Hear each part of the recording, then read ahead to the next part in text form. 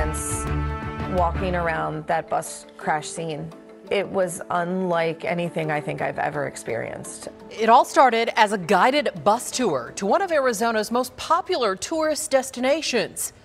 It ended, though, in a deadly crash just feet from the Grand Canyon. Our ABC15 investigator spent months fighting to obtain critical details and pushing for accountability. Tonight, investigator Jennifer Kowaleski has exclusive interviews with the victims and the untold story of what happened. Traffic accident rescue 415 at Grand Canyon West. I was just thankful to still be alive. They say everyone responds differently to trauma. In Terminal 1 for a bus rollover. I just remember him looking at me and saying, "Oh my God, my leg." And I looked at it and it was bad. These are the voices of survivors, All units responding. including a family from Iowa. Some days are horrible. Some days we can't get off our chair, but we go on. Tragically, their 20-year-old granddaughter didn't make it. She was always the light of our lives. There needs to be accountability. The date was August 1st, 2023. Was without a doubt, I think, the worst day of all of our lives. All 56 passengers started their day on the Las Vegas Strip. Many, like the Tirschman family, vacationing from Maryland, taking photos in front of the famous welcome sign. It was great until it wasn't. Before boarding a tour bus they thought was safe on their way to the skywalk at the Grand Canyon. We chose this tour because you could walk out on this acrylic walkway, but we never made it that far. The bus was almost to the parking lot. And all of a sudden, we went down into a ditch. We lost control. It hit like a car or two. Lots of people started screaming, and then it seemed as though we accelerated into the parking lot. Unknown injuries at this time.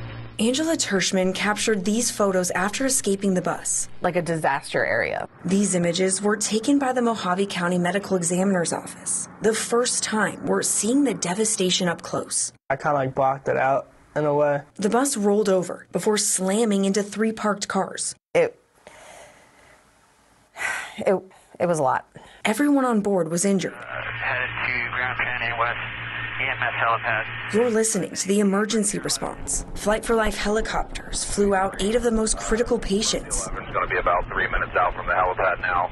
Including Angela's 19-year-old son, Kyan. And I looked at my leg and it was like open, and I saw like the bone and I guess everything in my leg.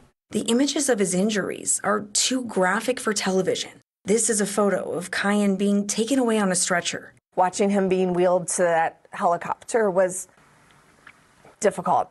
After countless surgeries, here's what Kyan's leg now looks like, and they're still waiting for the nerve to regenerate. Hoping and praying for Kyan's full or close to full recovery. They knew what happened, but for 7 long months, they never knew why or what caused the crash until the ABC15 investigators obtained this report. Angry?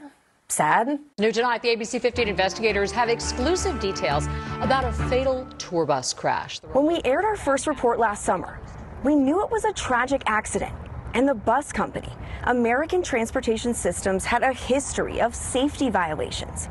But our journey for accountability didn't stop there. We spent nearly 5 months fighting to get this crash report, a public record from the Arizona Department of Public Safety, trying to get answers for everyone on this bus.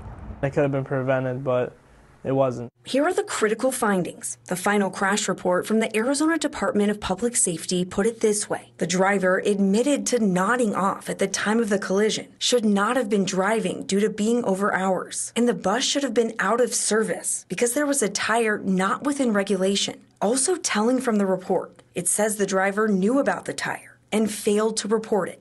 A woman died. And there was Kyan's injury, and so many other people were injured that it just, it makes me angry. Really, really. And we're not talking about a minor tire issue. The report says the tread on the right axle tire was so bad, steel was showing. There's no confirmation the tire contributed to the crash, but ultimately, crash investigators concluded the bus and the driver should have never been on the road. And both the bus company and bus driver, by all indications, ignored safety regulations. Do you think there needs to be accountability? The company being held accountable for what they did.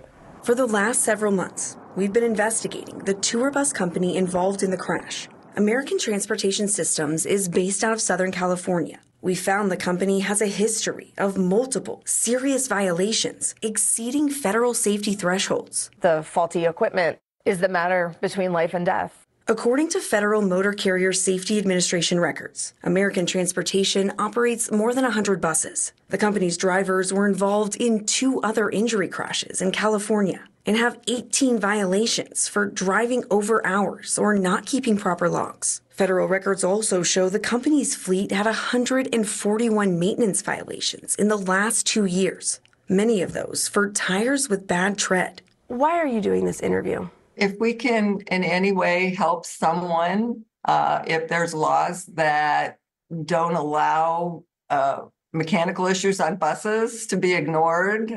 Dorann Burgart's 20-year-old granddaughter Landri was the one killed in the crash. She's our only grandchild. Her family is still not ready to talk about that day last summer, but recently filed this lawsuit against the bus company and bus driver, claiming negligence. When it gets to be a bad day, then we have to remind ourselves that we have to live like Landri because she would want us to be happy. She says 3 generations boarded that bus, and this is the last photo they have together at the Hoover Dam. Yeah, that was the day before the accident.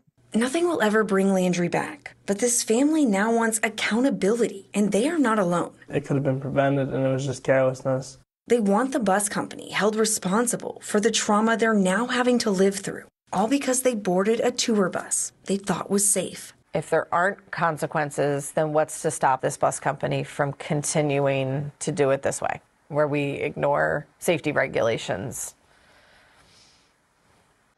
You should also know the 68-year-old driver was arrested right after this crash on suspicion of manslaughter, but he was later released after the county attorney chose not to file charges. The Federal Safety Administration cited the driver for fatigued driving, but did not issue any civil penalties related to this crash. American Transportation declined our request for an on-camera interview. The company's attorney said the matter is in litigation, and we respect those that were injured and the family and friends that have been affected. And we aren't going to stop here. We plan to continue looking into this company and other safety concerns. I'm investigator Jennifer Kovaleski, ABC15 Arizona. Thank you, Jennifer. If you want the investigators to look into something, email us at investigators@abc15.com or call that number on your screen.